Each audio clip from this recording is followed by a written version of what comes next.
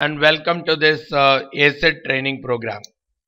My name is Vamsidhar, and I would take you through the different chapters associated with statistics as well as numerical analysis, which are the two key subjects that are typically required for the ACET entrance exam.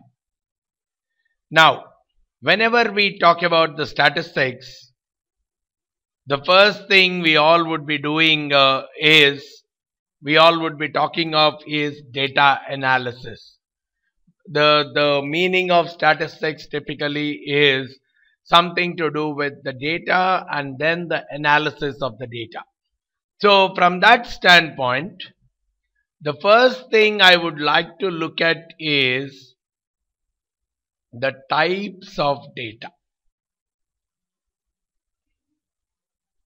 What do we mean by types of data?